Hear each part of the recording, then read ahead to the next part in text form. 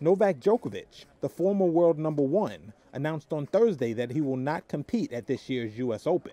Djokovic up till now has refused to get vaccinated against COVID-19, making it impossible for him to enter the United States, where travelers are still required to show proof of vaccination.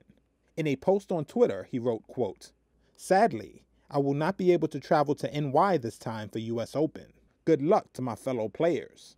I'll keep in good shape and positive spirit and wait for an opportunity to compete again." The Serbian previously said he was prepared to miss Grand Slam tournaments that require participating players to be vaccinated against COVID. Is it good to be home?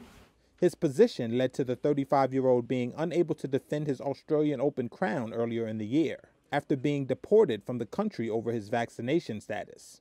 The United States Tennis Association described Djokovic's absence from the U.S. Open, where he has hoisted the trophy 3 times and reached the final on 6 other occasions, as unfortunate, but looked forward to having him back at Flushing Meadows next year.